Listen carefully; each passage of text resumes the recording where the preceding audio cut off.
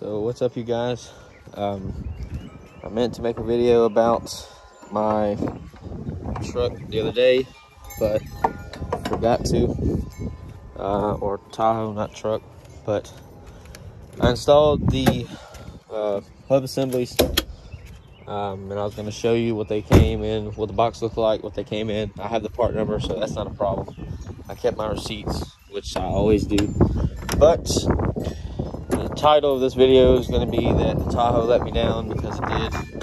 So the day, and I apologize for the wind, but the day that I put the hubs back on and went and started driving it, put the whole front end back together, a coolant line busted.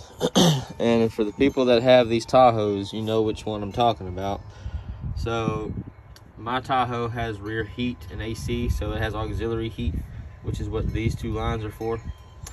That's the heater core right there. That's what that big line is, and that smaller one. The line that goes right here, that's closest to the passenger side, like towards the coolant reservoir, that line busted. And these are the OEM hoses. I'm going to show the part numbers on them, just so that way people can see them. And I have them pulled up on Amazon also. But this is the smaller hose. This is the one that actually busted. So this hose goes from, let me try to fix it. It goes from the inside right here. This is kind of hard to do, but it goes right there to the hose, the part of the heater core, and it connects to this. There's a plastic T that goes right there that looks just like that one, and then it goes down there to the skinnier, there it is right there, that port right there on the water pump. And the plastic connector that's on this side broke, so it looks like this, and it broke on me. This is the other hose, and I have the part numbers for it too. And that's the part number right here, the 157-92-822. And then I'll show this one again. These are both OEM parts, they're not anything else. So, but nothing's wrong with this one, but I figure if this one is going to break just like this one, I might as well replace both. So this one I'm replacing because it's broken and damaged. This one I'm replacing because it's 16 years old.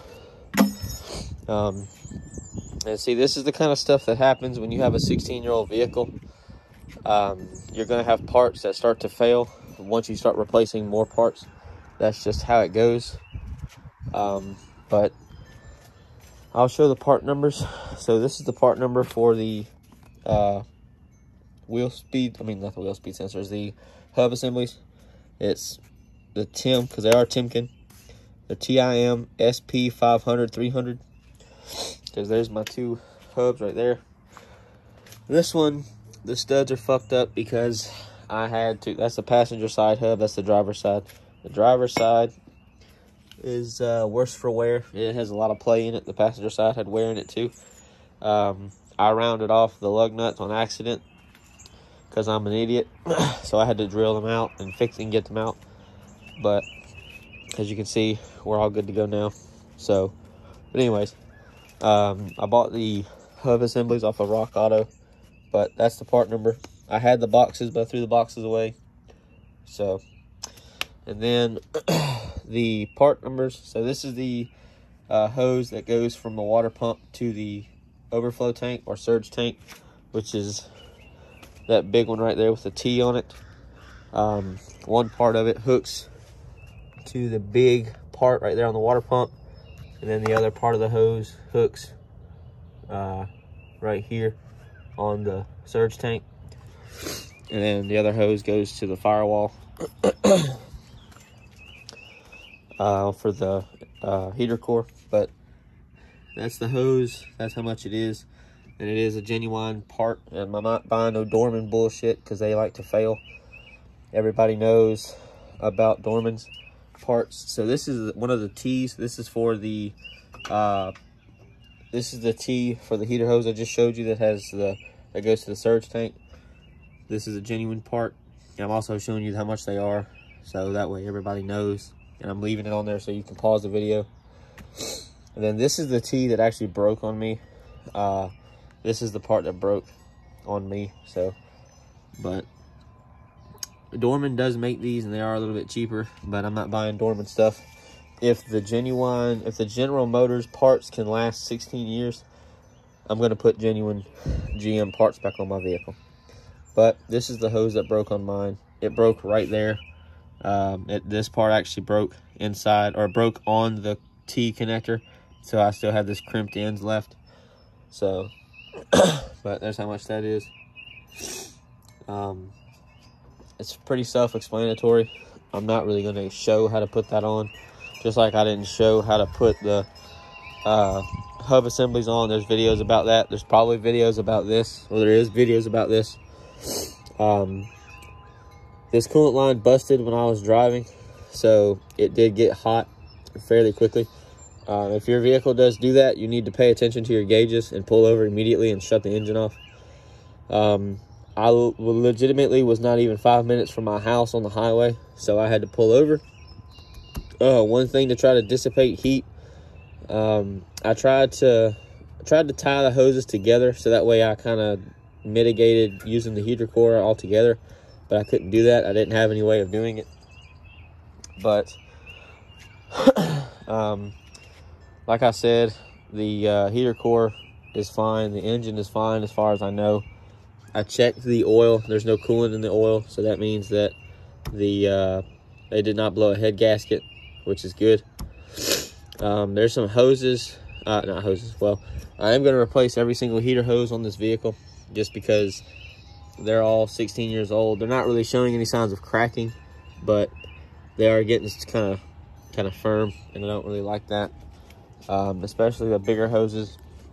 Like this is the one that goes directly to the top of the water pump and to the radiator. And then this one, this small one, goes to the radiator, and then it goes to the bottom of the intake. It goes to the throttle body, which you can't see. But if you're wondering why there's a coolant hose on the intake and the throttle body, it's because the throttle body will get cold, and if it gets too cold, it will freeze. So the hot coolant from the engine will cool it off to where it does not freeze. So if anybody ever wonders what that's for, that's what that's for. I am going to replace all the pulleys just because I don't know if any of them have been replaced. Probably not. The alternator looks fairly new, so I'm not going to mess with it. The water pump I know is new.